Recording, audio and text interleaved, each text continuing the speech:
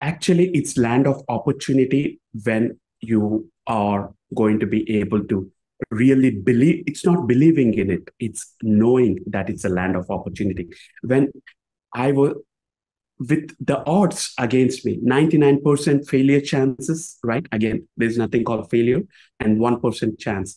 So if there is even 1% chance, or even if you feel in life there is 0.1% chance, take the chance. And it's a land of opportunities, and you have to know it, and you have to be able to take it to the level where how because it is always bigger than a person. A mission, when people work on their mission and their purpose, it's always bigger, and it is bigger towards the level of humanity. It's not about the religion, not about the country, not about the race. It's more towards the humanity.